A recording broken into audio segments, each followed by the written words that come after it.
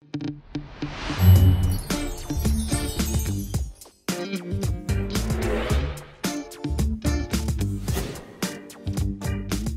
everybody, welcome to another episode of Culture Café. I'm Xiao. And I'm Mikkel, and we're back. I'm very happy to present you this episode as actually, is that the first one of the year? Yeah, this is the first one we did for the year. Yeah, so this year we will touch on more like interesting topics. So hopefully bring you more knowledge and some insights about the Chongqing, this place. Yeah, and don't forget, if there's anything in particular that you'd like for us to delve into or talk about or discover, just let us know down in the comments below or send us a direct message on any of the social media platforms that we're on. Yeah. Because we read everything and we try to shape our content based on what it is that you guys want to know, learn more about, learn more about. Yeah, about the city or as well as about China in general. Yeah, so let us know. And so this time, this episode, we're gonna talk about an interesting topic. Actually, it's kind of very unique to Chongqing. Yeah, I think it's unique to Chongqing. It's these air raid shelters, like bomb shelters in Chongqing. These kind of remnants from the Second World War, in particular, these air raid shelters that were used for people to sort of defend themselves and take cover when the city was heavily hit by air raids during the World War II. During the Second World War. Yes, and but like in Chongqing, there are many of these like air raid shelters. Yes. A lot, really. Like if you go to like rather like the downtown or like old town area, along the mountain hill sides, and you can find them. Like, well, it's a kind of a very special about it, and around China there are many reports. Even like some foreign visitors to Chongqing found that out and write articles on these bomb shelters, right? Like, it's interesting. One way is, I think there are many things, right, make it a very interesting topic. One is, it helped it saved people's lives, right, in old times during like the Second World War. Yeah, it's a place of refuge. Like you knew something was coming, that's where you would head. And the second is also because Chongqing's this kind of geographic like location and these features, it's actually built these bomb shelters at that time is really one of the best way out to defend It also themselves. makes sense, like you said, because of the geography of the city, because there are so many hills and mountains, it gives you a very safe place to just sort of drill straight in, and then you have great cover, like a great natural source of cover. That's true. So that's what happened during World War II. Actually, they found this feature of this land and make them dig out these bomb shelters and get people's lives saved. Yeah, that's one thing. And another is like, after so many years, these air raid shelters, after so many years, and it did not disappear actually. And you may think maybe it started to disappear from. It already started to disappear from people's like side, like that disappear. It's just something that people don't really talk about or use anymore. Like we have for some time, shelters and bunkers and like wartime remnants in Denmark all along the western coast, for example. And they just sit there and they're not being used. Like they're just left on the beaches. And if you're lucky, you can find one that you can sort of walk into and explore a little bit. But it's there. I mean, like it kind of disappear from people's like a general life now, because right? these ones are just being eroded. They're covered with sand and they're not really being used. So that kind of situation also happened to Chongqing, like for many years, right? Like these bomb shelters just not in people's usually daily life, right? But what's interesting, make it is about what the bomb shelters now, what they are now served as in Chongqing. Yeah, so the bomb shelters are no longer just sitting inactive. They're actually being used for many different things, sometimes just to relax and get away from the heat.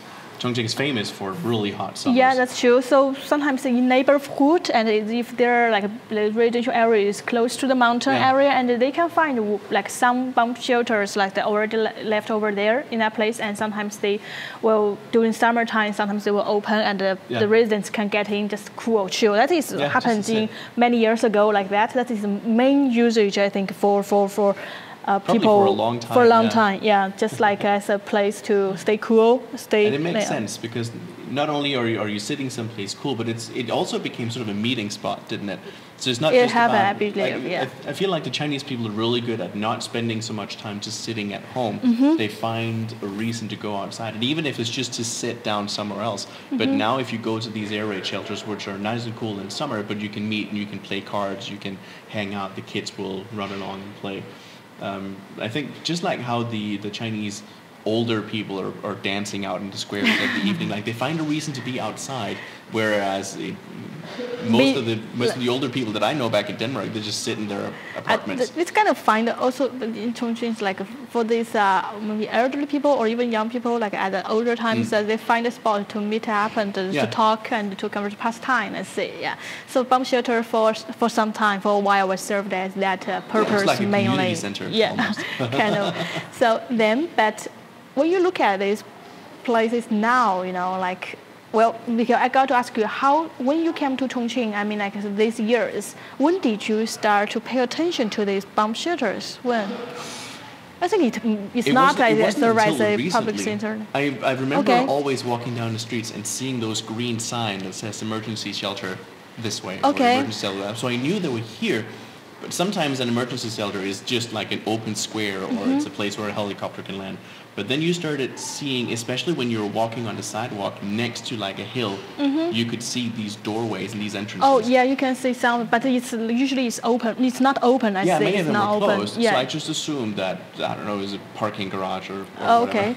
So, but I think until recently there are many innovations like renovations going into these bomb shelters and make it the topic of us today in this episode. Like these bomb shelters really have been developed into various occasions, like environment. If anything that you could sort of find outside, we're talking bars, restaurants, cafes, shops, anything that you could build something out of and make use of, you could turn a bomb shelter into it, because it's just open space that wasn't being used. And it's also deep. And for example, like you see the wine storage place, right? Some wine is storage in these bomb shelters, and also these owners will develop that place. They store wine there, then they open a wine tasting place in this bomb shelter. They decorate it into their maybe specific style, more attractive, and there's wine storage indoors because it's cold and dry inside. So optimal locations for a lot of different storage needs, because it's, like you said, it's cool and it's dry, and it doesn't matter if it's raining outside or what the weather is, the temperature stays relatively very much the same inside. And also appropriate for like some of the wine storage there, so people take very good advantage of it. So that is at the beginning I saw most, actually as a local here, that is at the beginning I saw like the bomb shelters were developed into like wine storage is most of the time, right? And then there's like wine tasting place, hold activities there, it's quite cool. And then gradually there are also more use, right? Like some hot pot, like a hot pot restaurant. I've seen hot pot restaurants before. I've actually been to a hot pot restaurant, so I was in a bomb shelter, and I didn't know it when I was visiting. It was there for a long time back, because there are some hot pot restaurants, like Thai owner brand of hot pot was like using their bomb shelter for a long time. Just sometimes people may not aware, wow, it's a bomb shelter before. Yeah, because you just walk in and it's decorated just like any other store or house or restaurant. But then you see these doors in the back that lead into like even further. Special places, then you found out that it's more really like for like I said, wine storage gradually it's become popular, but for restaurants, I think it's already started for a long time. And for the restaurant, you are in one, right, Mikhail? Yes. Yeah, we were in one recently, actually, just a couple of days ago, where we filmed a live stream from, which for some reason that restaurant is really famous. It's very famous. Maybe we can show our audience about some footage, to see what Mikhail has already visited that place look like. Chongqing is a hilly city. Because of the unusual structure, we have these bomb shelters that were used as refugees from the wartime. Nowadays, these bomb shelters were used as restaurants, wine cellars, for warehouses for delivery companies, and even some boutiques. So let's get in one of them and to explore.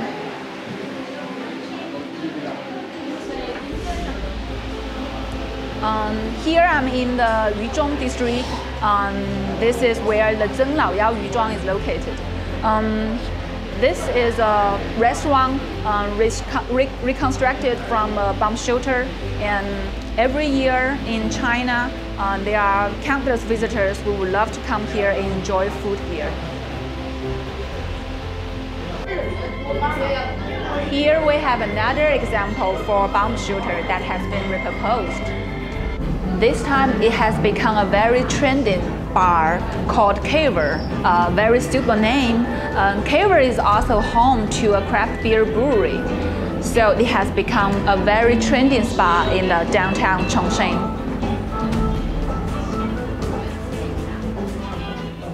So these are just two examples of many of the different kinds of bomb shelters there are here in Chongqing. The first one was a restaurant that serves some very famous fish dishes, and the other one was a place that has turned into this really trendy bar place. And just to go back to the one that I visited that I didn't even know was a bomb shelter at first, the reason I found out is because we saw this door in the back of the restaurant that had like a gate in front of it.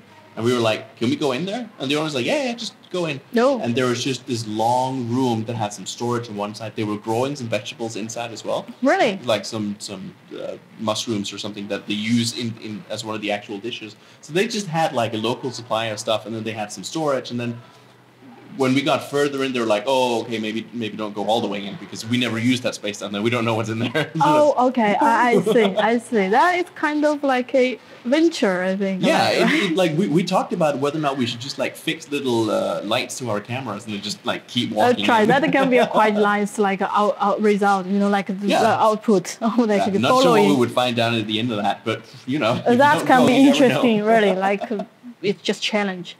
Live stream episode. Yeah. So because like in the first place, like in the fish restaurants, I know like because our colleague Eiko was also doing a live streaming that day there, right? Because like she like there well, let's say in a very popular like a star, let's say a Chinese star that born and raised up in Chongqing. That's he's very popular singer and actor, and got a lot of fans and even overseas. So actually, recently his episode like a marvelous city, a city documentary. Actually, he visited Chongqing, and it put Chongqing in a very hot topic, even like in China and also even like abroad, like that. So there are many of his fans, our followers as well. So Eiko was just take this opportunity, also just feel quite pleasure and to show his fans like how the places he visited in that documentary in Chongqing really look like. So one of the places Eiko visited is that like bomb shelter fish. So you see like if they put the bomb shelter, this topic in some kind of like city promotion documentaries, that means this place is really like worth to checking out. Yeah, Eiko's live stream was literally about following in the footsteps of some of the places that this celebrity has visited. And it's fun because one of the things I really liked about that documentary and the places he's been to is that not all of these places were like high-end shops. They weren't all big international brands. They were local places. He actually in the documentary he visited rather like more story places, has long history places. He does not choose actually this kind of already online celebrity places to go. I'd rather choose like some places with old Chongqing memories. Yeah. Like bomb shelter is one of it. And also some other, like some artistic street, like that. So these places it's not new, actually. They are just carrying like the ages, memories of the cities for many of these places are old and have been there for years, decades even. But it was just, as a foreigner myself, I have to rely on stuff like this to find these hidden places because I walk past all of these gems all the time and I don't realize because nobody points them out to me. Because when you go on websites to search for what to do in Chongqing, where to go and eat, you usually find these high-end stuff. Yeah, if you want something that is local and authentic and really good and has a lot of history, you just need locals' help. Like you need someone who knows the city a lot better than you do to sort of show you these places. Yeah, so like us, if we show you these shelters, like you can visit like in Chongqing various usage, I think it can be interesting places for you to check out. It's something unique that during your trip memories really like. I don't think you can find such kind of thing like really in other cities or abroad that much. So I think that's what Chongqing have. Like something very unique about how this city makes use of its landscapes and its whole history. And and also through these places you touch the history long ago, right? Absolutely. Just think about it. Touch these bomb shelters like long ago. It was really acted as a saver for many people. I believe that you can feel the energy maybe like inside these bomb shelters. So so even though they've been redecorated, they might look different.